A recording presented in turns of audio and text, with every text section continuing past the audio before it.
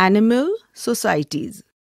Most animals like to spend much of their lives alone, but some live together in groups or colonies where each individual plays a role.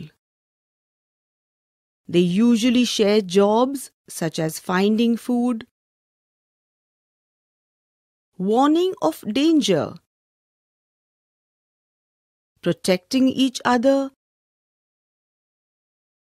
helping each other in distress, etc. Mostly insects, birds and mammals form such societies. Herbivorous animals usually live together in large groups because there is strength and safety in numbers. They also need to move from place to place in search of food and water.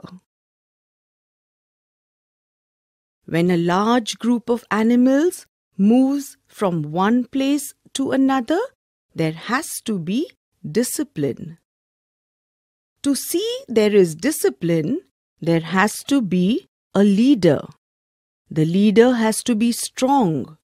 Usually, there is just one leader. Although the animals cannot talk, they follow their leader's body language and obey it. Types of animals' societies. Every animal has its own society. Let's look at a few of them. Clans. Elephants live in small groups called clans. The group is made up of females and their young ones called calves. The bull elephants, that are the males, live by themselves. The oldest and the biggest female, called the matriarch, is always the group leader. She leads the herd to traditional feeding places and water holes. Troops. The apes mostly live in groups called troops. Chimpanzees form large troops of 100 or more members. They spend their time grooming each other's fur, eating plants, small animals and birds, and sleeping in their tree nests at night.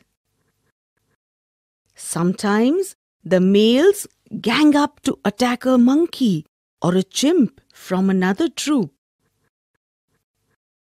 Gorillas form smaller groups called bands,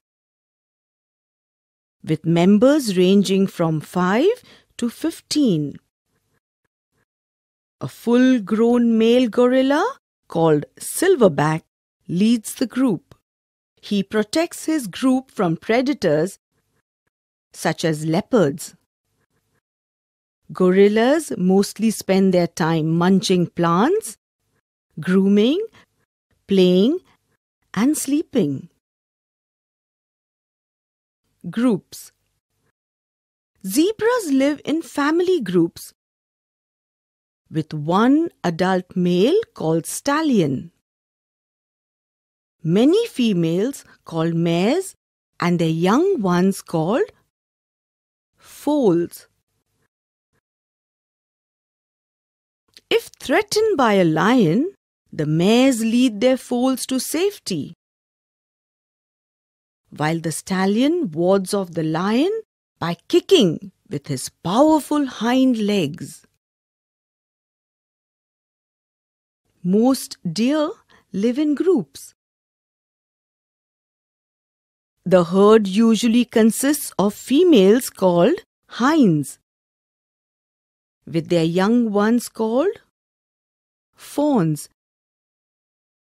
and separate males called stags or bucks.